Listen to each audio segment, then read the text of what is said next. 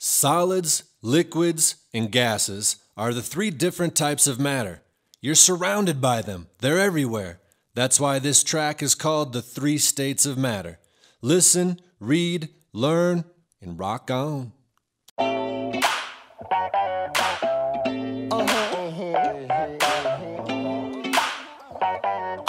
Yeah, baby. Yeah, baby.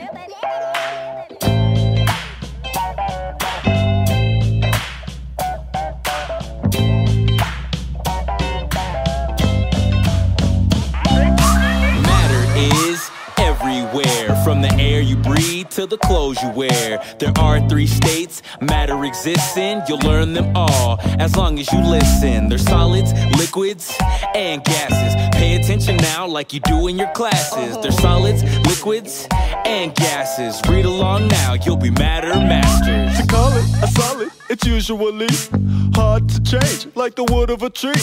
Another example is a rock or stone.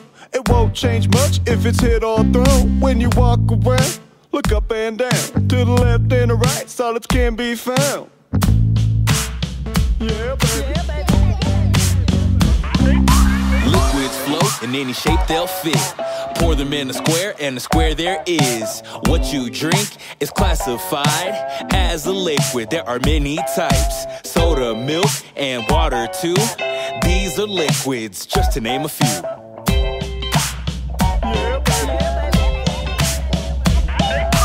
Gases really have no shape, no size, and no color.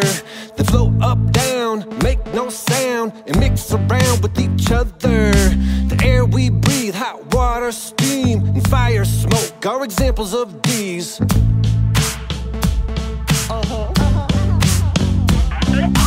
Matter is everywhere, from the air you breathe to the clothes you wear. There are three states matter exists in. You'll learn them all as long as you listen. There's solids, liquids, and gases. Pay attention now like you do in your classes. There's solids, liquids, and gases. Read along now, you'll be matter masters.